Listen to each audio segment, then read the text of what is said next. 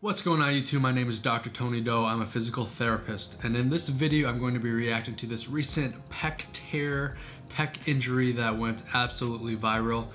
It's definitely something else, so if you're interested in that, let's hop right in. Alright, so to set the scene here, this video is posted from Larry Wheeler. First and foremost, he is a popular powerlifter slash bodybuilder, really known for powerlifting records, I believe. But anyways, he's a spotter in this video. So the one that is doing the actual bench pressing is Ryan Crowley. And from my understanding, Ryan Crowley is 23 years old and he's a competitive bodybuilder, of course. So here, right off the rip, looking at the weight on the incline press, absolutely insane. So we got 5 plates on each side. That is 495 pounds. So no pec, first and foremost, should be able to withstand 495 pounds, especially at the tempo that he's going. So props to him first and foremost, but before we dive any deeper, let's watch this. Okay, so he's got 3 spotters, that's good. Nice controlled descent. Oh my God. Okay, so this is the angle I saw at first. I actually haven't seen that angle that we just watched. And in this angle here, it looks like Larry Wheeler is the only one, or Larry Wheels, sorry, is the only one doing the spotting. Okay, so 495, nice controlled descent so far. And right about there. That is absolutely brutal. So let's discuss the anatomy of what's going on here. So your pec major, which was what was torn in the video, there are really 3 components to the pec complex as a whole. Starting off on the right of the screen here, that's actually your pec minor. In this case, it doesn't really play too much of a role. The pec minor really works to move the shoulder girdle as a whole and stabilize. But the pec major, this is what was torn. So there are 2 parts to the pec major. The clavicular portion, starting up at your clavicle, as well as the sternal portion, which is the bottom and middle portion of it. All those fibers actually come and meet at the humerus here, which is your upper arm bone. And oddly enough, with the pec major, it's one of the muscle groups in the body that really only the few that do this, they actually twist, the fibers actually twist before the insert into the humerus. And you can't really see it well here, but as you can see, it kind of twists. I pulled up another photo to show it better. So it's not a straight on insertion. The tendon actually twists, the fibers actually twist before inserting into the humerus. Now the actions of the pec major, this is what it does. It raises the arm up like this, it flexes the humerus, so the upper portion does that. It also extends the humerus from a flexed position, the bottom portion does that.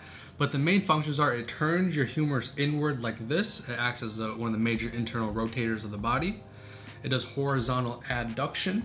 So all of those components combined, you can kind of see where the pec tear was occurring, because once you're down here in the bench press, the incline press, in this position, that is where it is maximally stretched. So with that anatomy lesson included in there, let's think about this and break this down.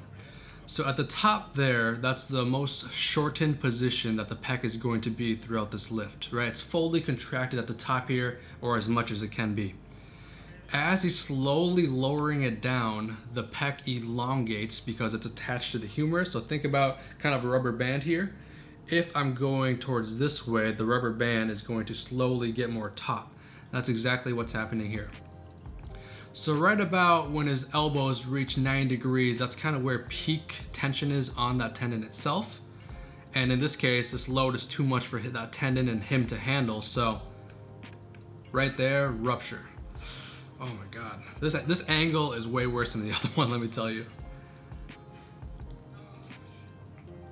So again, starting to the top, he's doing just fine there. Really not much of a risk for any sort of muscle or tendon rupture. As he slowly goes down, and keep in mind, he's really controlling this eccentric quite well. He gets to the bottom, max tension there, rupture. That is devastating. Now let's discuss why this injury even happened, right? So first and foremost, that load, 495 pounds, like I said in the beginning, no pec should be able to sustain that type of load with that sort of eccentric control. So huge props to him, like I mentioned, to be able to handle that.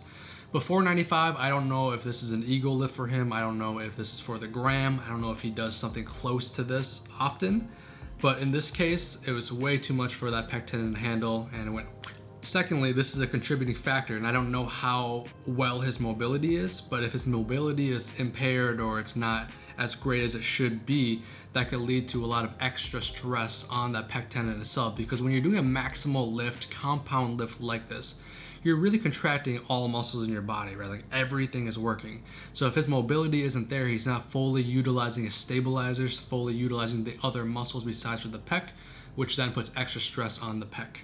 And in addition to this, if his shoulder mobility is, not the greatest, you can kind of see in the video that his grip is very wide.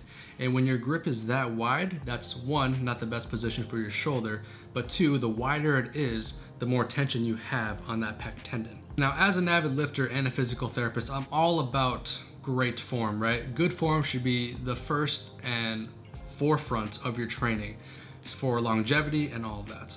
But when you're doing a max lift like this, from someone who's done many max lift attempts, your form kind of goes out of control. You can kind of have, the best thought in your mind that you want to do this perfect form. But when you're doing a max lift, everything gets contracted like I mentioned. So good form isn't always going to be the case with maximal lifts. So just for you people watching this video that aren't, avid lifters, max lifts, good form isn't always going to be the case. You want to strive for that, but not always going to be the case. And the final contributing factor I can think of is performance enhancing drugs, right? Steroids, PEDs.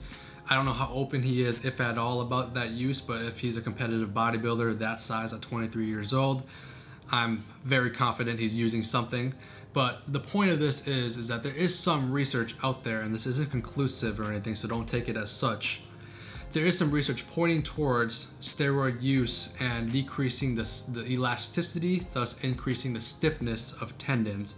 So in this case, if there's less elasticity as you're going down and stretching that muscle, then you are more prone to tendon ruptures. Again, research is kind of inconclusive about this, but it is heading towards that direction. Now, an injury like this, you're not gonna wanna wait for a surgical procedure, right? There are some injuries where you may wanna wait and see what happens or give some time to heal. A pec tear, definitely not the case. The longer you wait, actually, the more at risk you put yourself for having an unsuccessful surgery. So something like this, you wanna go into surgery right away.